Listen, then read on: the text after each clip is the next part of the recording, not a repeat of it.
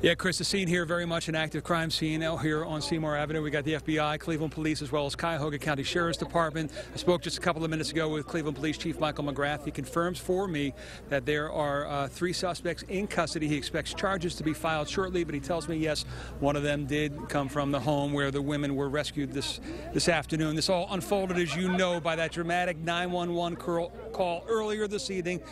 For that, I turned to Charles Ramsey, a neighbor on this street, walking by, heard Amanda's screams. He picks up the story from there.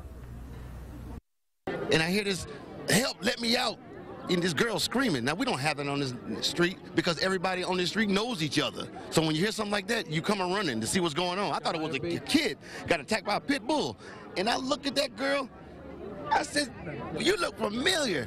And I'm prying the door open, and she's trying to get out, and she climbed through the bottom of it. And when soon as she got out, she says, "My name is Amanda Berry. Call the police." Now, did you know who that was when she said that? When she told me, it didn't register until I got the call in 911. And I'm like, I'm calling the 911 for Amanda Berry? I thought this girl was dead.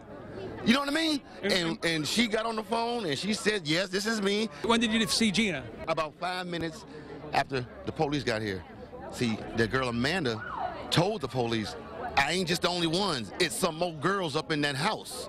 So they went up there, 30, 40 deep, and when they came out, was just astonishing. What was the reaction on the girls' faces? I can't imagine to see the sunlight, to be around people. I knew something was wrong when a little pretty white girl ran into a black man's arms. Something is wrong here.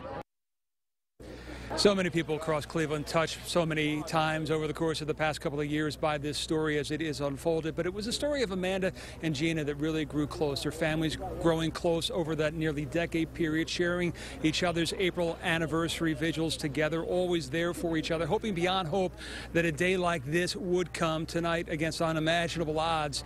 Those prayers answered here on Seymour Avenue. Reporting live on Cleveland's West Side, John Kasich, News Channel 5.